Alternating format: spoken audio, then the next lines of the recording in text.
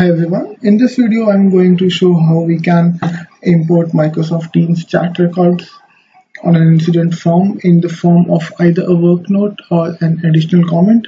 So the conversations which started from this particular ticket, either using this icon next to the caller specific field or using the start Microsoft Teams chat button. So those conversations what all started from this particular ticket can be imported.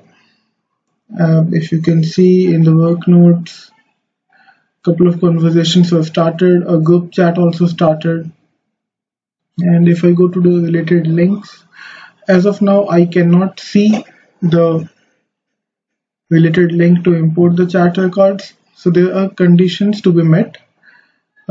Few of the conditions include user should have either the ITL role or the incident right role, incident should be active, and user should have the access to write to that particular incident. Since I'm logged in as an administrator for now, I think those conditions are already met. Apart from these three conditions, the only condition that remains is that in the system properties, we need to update the IDs. So let's go and take a look at the system properties if I've already updated those IDs or not. So first one is the client underscore ID. So there is no value in here,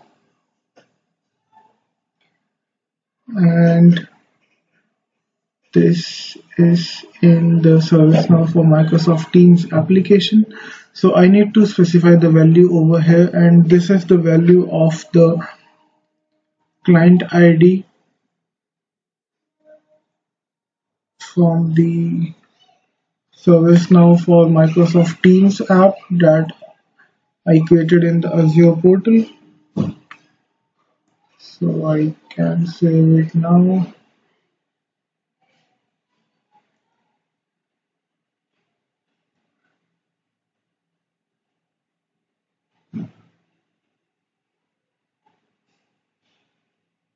And similarly, there is another property which I need to update, and that one is for tenant ID.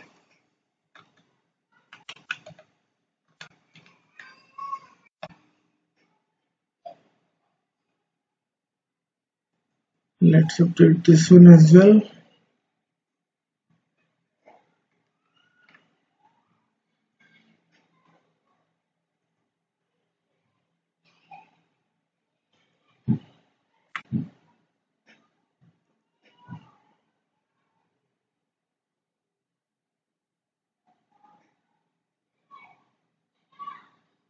Okay, so now I have updated both the IDs. If I go back to my incident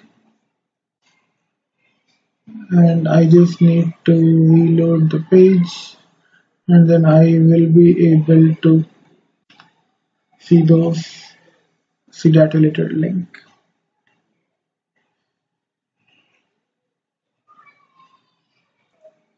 If I scroll down to the related links,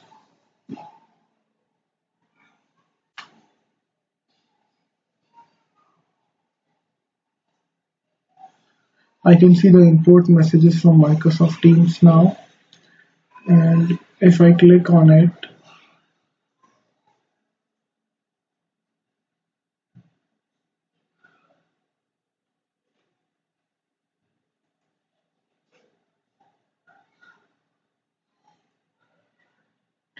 since I'm doing this for the first time, it is asking me for certain permissions, and once I grant those permissions,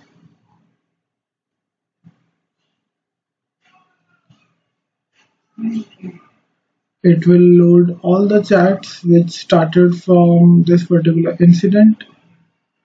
So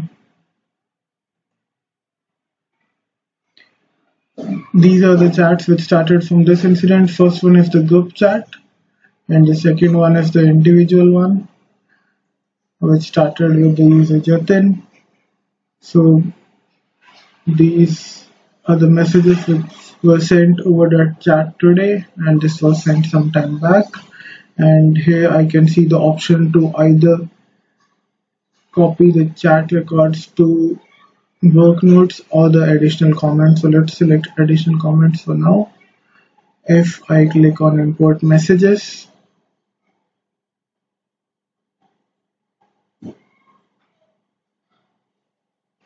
you can see here that the chat which started from this ticket is now available on the additional comments of the ticket. So this is how we can import all the chat records that start from a particular ticket on the incident record, either as an additional comment or as a work note. And we can also see additional options available over here. Let me click on it again, and here it is asking me to show the conversations. The first option is the conversation started from this record, second is all the conversations, and also I have an option to go for my one-to-one chat, and if I select anything I want to import on the work notes, I can do that.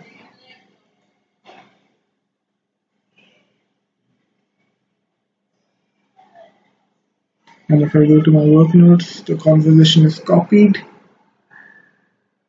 So this is how we can configure this particular option, and I think it's a really cool feature. We don't have to attach all the mail trails and chase everyone here and there and then write all the paragraphs in the work notes or additional comments on the ticket. We can simply import the chat records from the Microsoft Teams and everything will be in sync.